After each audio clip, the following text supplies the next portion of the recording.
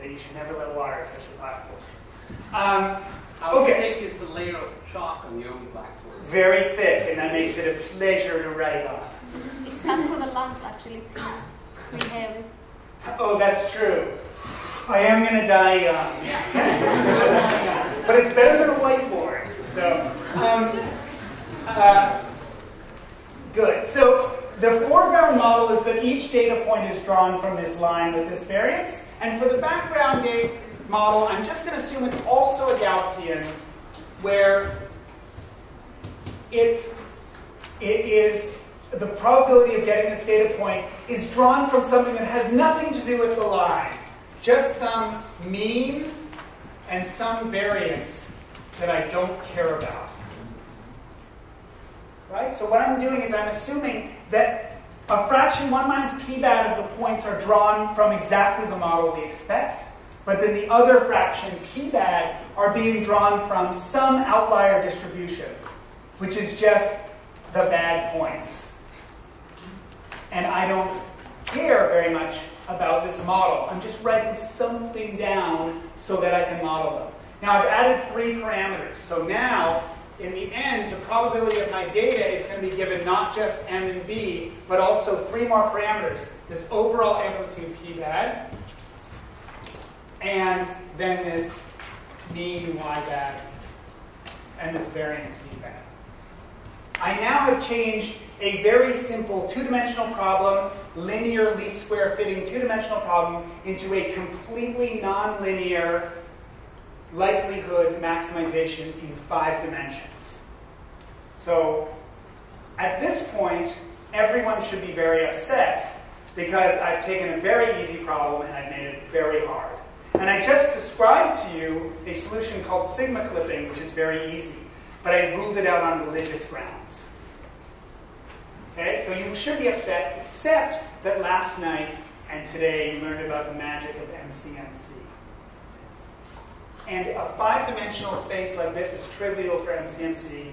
You can run it on my ASUS EPC that cost me less than $300. Okay, so how does that work?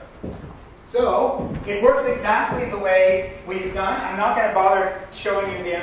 I'm not going to bother writing down MCMC now because I think we've had MCMC enough. But I am going to show you the results. So what do? I run MCMC, in which I'm going to take. I started some guess for these parameters. You can take guesses. Where should we start?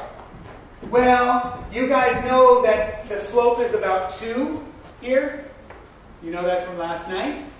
So let's start at a slope of 2 and an offset down here around 30. Remember, 2 and 30 is about right. So we can start there, or we can start in an arbitrary place. As Bill showed, it doesn't really matter where we start. If 5's solution is fine. And then we have to choose parameters for p bad, y bad, and v bad. Well, what fraction of the data points do you think are bad, roughly?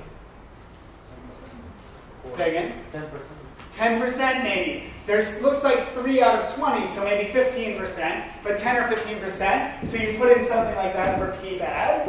What should we put in for these? This is the mean and variance of the bad points. Well, we don't know what to put in there, so I suggest we put in something like the mean and the variance of all the points. And we'll just start there, and we'll just let the MCMC go. It's going to trowel around in this 5-dimensional space, and will produce a sampling of the posterior probability distribution function here. Okay?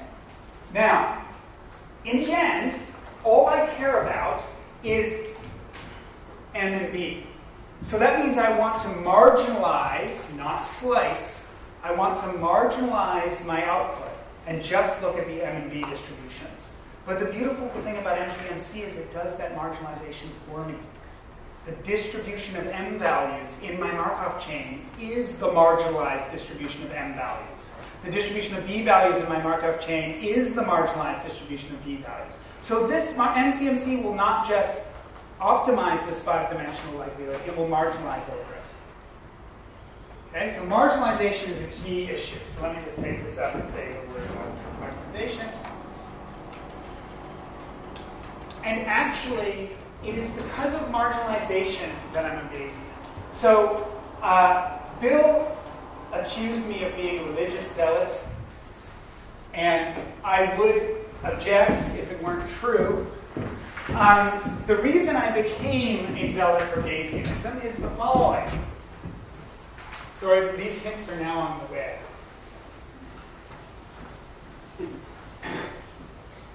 The reason I became a Bayesian is the following. What I care about is the parameters m and b. The parameters m and b is the marginalization over p bad, dy bad, dv bad, p of, this chalk is failing me, p of m, b, p bad, y bad, v bad, given the data. Right? That's marginalization.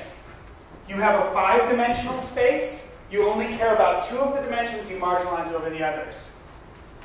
Note that you can only do this if you're a Bayesian. Why?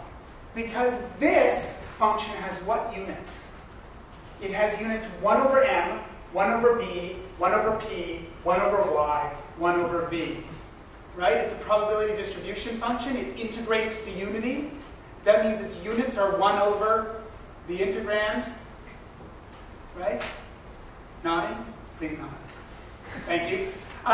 This thing has the units of 1 over all those things. If I want to do this integral and get something with the right units out the end, I have to be a Bayesian. I have to have turned my likelihood into a probability distribution function.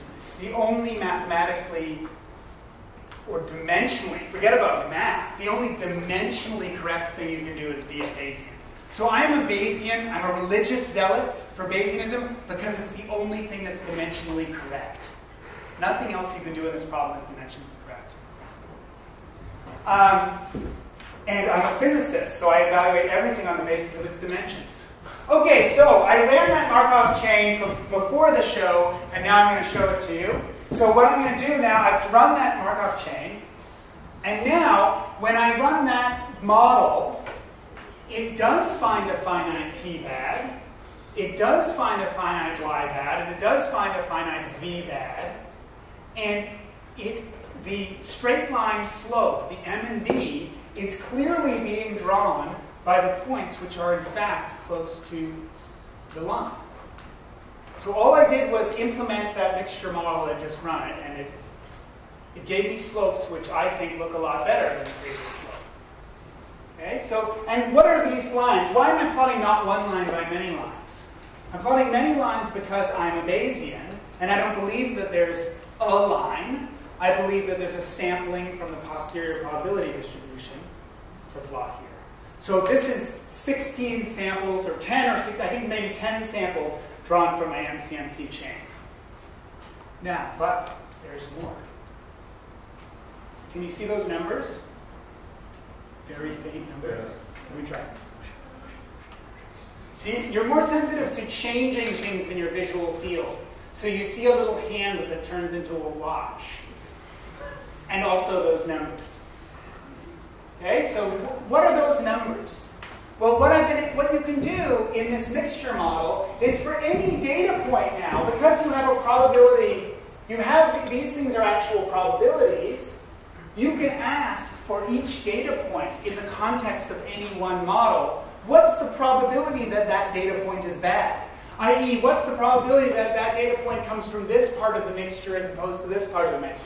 So if you're way out in the tails, you have to have come from this part of the mixture, and if you're in the center, you're more likely to have come from this part of the mixture. So what I've done is then marginalized over the chain. So those numbers there are completely marginalized odds that each, oh actually it's the log base 10, I think, odds that each of those points is on the relation. What does that mean? That means if I am willing to wager $1 that this data point, sorry, €1, that this data point is not on the line, you should be willing to wager 10 to the 24.9 euros that it is. The other way around? Yeah. Other way around.